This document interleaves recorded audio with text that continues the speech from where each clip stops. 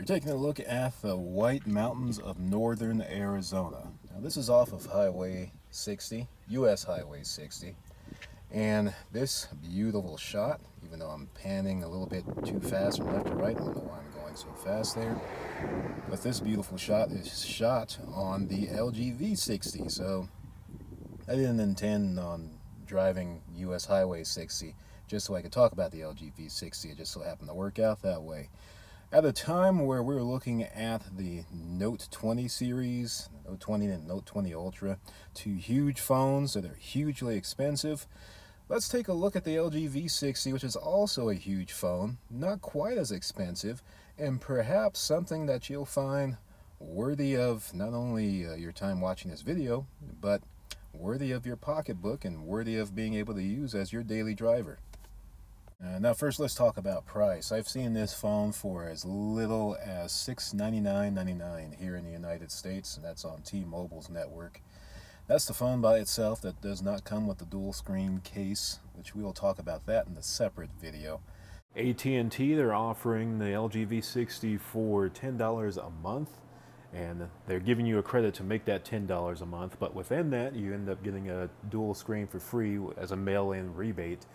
So what you end up with is a phone of potentially tremendous value, and for the price you are getting a whole lot of phone. Let's just cover some of the specs. So we've got 8 GB of RAM, we've got 128 GB of onboard storage, and you can expand that with an SD card up to another 2 TB. You've got the Snapdragon 865 processor, you've got a 5,000 milliamp hour battery. It doesn't come with a stylus, but it does have stylus support. It's IP68 water and dust resistant. It's got Gorilla Glass 5 on the front, Gorilla Glass 6 on the back, along with that military standard, that A10G rating. So you've got a little bit of peace of mind with added durability, although I still would not drop the phone myself if you can avoid it. And I would definitely get a case also, since this is a little bit slippery. So tons of features, tons of value. Now you've got an aluminum frame surrounding the phone. On the left side, you've got your volume buttons, and you've got a Google Assistant button dedicated just for that. On the right side, you've got your power button. Across the top, you've got your SIM card / SD card tray. Again, you're talking about 2 TB, up to 2 TB on the SD card. On the bottom, you've got a bottom firing speaker, the USB-C port, and a headphone jack on a flagship for 2020.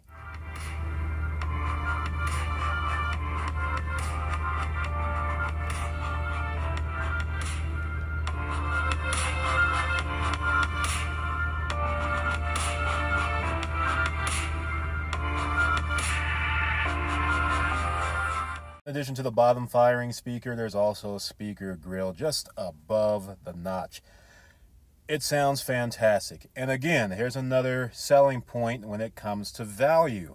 You don't necessarily have to spend $1,000, over $1,000, $1,200, $1,300 unless you have that money in order to get a big, great flagship phone here in 2020.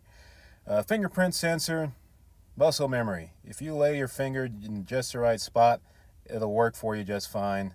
Otherwise, you're going to see try again quite often. So even though I stress value in this video, the fingerprint sensor is something it could be improved in my opinion. Now you've got the great speakers. You also have the high fidelity quad DAC, as it says here. What that translates to is that if you have wired headphones and pretty much any earbud, whether they be cheap or really expensive, you're going to get a fantastic sound experience out of this phone. And when I'm going through in the settings, you're taking a look at all the different options, and you can see the emphasis on the V60, what LG puts into this phone when it comes just to audio. So again, the 2 speakers on the outside of the phone, or the wired experience through the headphone jack, you're not going to be in any way, shape, or form disappointed with the audio experience that you can get out of the V60. And again, it's another value point to where you're not having to spend over $1,000 necessarily, unless you have the money to do so. But you're not having to spend over that amount in order to get a high-quality flagship phone in 2020. Now, considering how big this phone is, It is somewhat slippery. It's not as slippery as some of the other flagships over the last few years, but it's definitely slippery. It's definitely a fingerprint magnet. That's why I'm showing you the case. You'll definitely want to get a case, even though it's got the Gorilla Glass, even though it's got the military specs that makes it a little bit more durable. At least it can be marketed as more durable. You'll definitely want a case and make sure you handle this phone well. Now, it's huge. It's close to 220 grams. Even though it's got the aspect ratio of something close to 21:9, which means it should be a narrower phone, it's still big, it's still heavy. If you're not used to the larger phones, you're going to want to keep that in mind. If you can get into the store, the carrier store, and handle the phone a little bit just to get an idea of what it's like, you'll want to do that. Otherwise, if you're just going to go ahead and decide you're going to get this phone, just be prepared. This phone is a lot larger than you might be accustomed to. But again, if you're thinking about the Note 20 series and you don't want to drop all of that money on it, then you already have the frame of mind, your mindset will be ready for this phone. Let's get into the cameras. So you've got 3 cameras on the back. You've got a standard angle 64 megapixel camera, a wide angle 13 megapixel camera, and then you've got that time of flight Z camera, as they call it. On the front, you've got the 10 megapixel camera. In short, you're going to have a fantastic camera experience. Taking pictures, you can take pictures in manual mode. Taking video, you can also do video in manual mode. There's 4 microphones on the V60, so you can manipulate the audio as well with your video. Does it compare to the Galaxy S20 series? Like I have a video that I reviewed the Galaxy S20 Plus, and in that video I said one of the best all-around camera experiences I thought could be found on the S20 Plus. And my answer would be yes. I mean, just take a look at this screen right now, or if you've been looking in the background as I've been talking about this, you're seeing all of these different options that you have in order to be able to take pictures, get just the right shot, in order to be able to get your video just right. You've got just this whole slew of options that you can choose from. Look across the top here. All the different options, up to 8K, and I believe it's either at 24 or 30 frames per second now.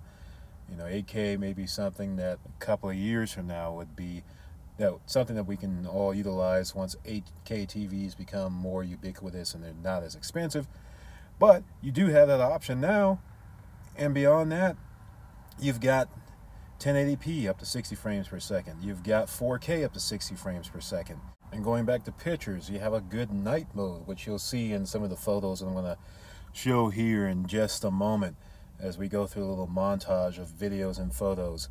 So to summarize, basically you're going to have everything that you could ever need or want in a camera package, in a smartphone, in a flagship here in 2020 for as little as $6.99 or as little as $10 a month, stretched out over whether it's 24 or 30 months. Now, if it sounds like I'm trying to sell you on the V60, in a way I am, and or at least I want to present a viewpoint for your consideration if you are thinking about getting into the Note 20 Ultra or even the Note 20, which I think the Note 20 Ultra, if you're going to get into either one, it's going to be the Ultra over the Note 20. That's just my personal opinion. But I'm trying to at least give you a little bit more perspective if you're thinking about a phone of that size and all of its capability. The LG V60, I think it's something that's worth your consideration at least. I'm not saying go out there and rush out there and buy it, but at least just giving you some food for thought, giving you another perspective. Anyway, let me go ahead and I'll shut up and let's take a look at some of the video, listen to some of the audio, let's take a look at some of the pictures, the camera capabilities of the LG V60.